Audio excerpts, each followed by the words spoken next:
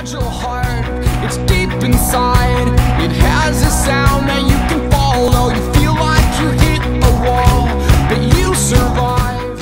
Hi, my name is Stryker. I'm 31 years old from New York, New York. I'm a social blogger and commentator for New York and Long Island. And 6 years ago, in 2007, I was diagnosed with HIV. But before I give you guys any advice, I have to give you a little history on me. I had an HIV scare in 2002. When I found out there was a possibility I might have the virus, I was crying every night. I couldn't eat. I couldn't sleep. I was having nightmares. I honestly thought that my life was going to be short, and I thought I was going to die. When I found out, luckily at the time, that I was negative, I promised myself I would educate myself. I researched it. I found out very important facts, like first, HIV and AIDS, two totally different things. And two, just because you have either or, it is not a death sentence.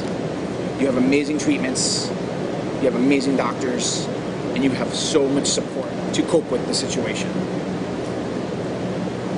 In 2007, I was diagnosed with HIV. And when that happened, because I was educated and I was prepared, I wasn't as affected by it. I was upset, I was disappointed with myself, but I was strong and I learned that it wasn't a death sentence.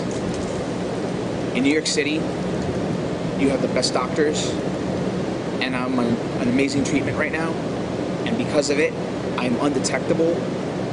My T cells are in the high 700s, and I'm living my life as if the virus doesn't exist.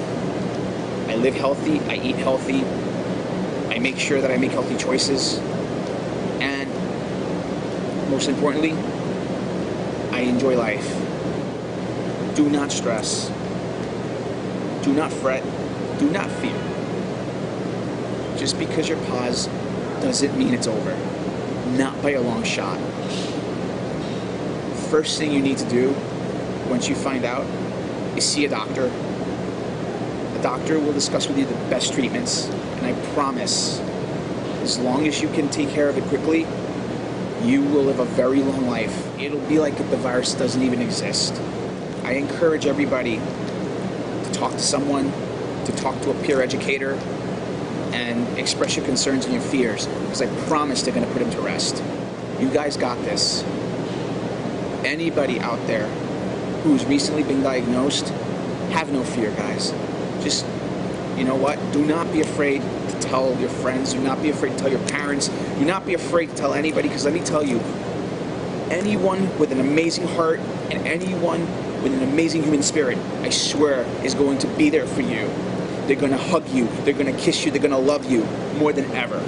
Recently, I went on Facebook and I told all of my supporters that I am diagnosed. And let me tell you, you would be surprised how many people will come out and support and have your back.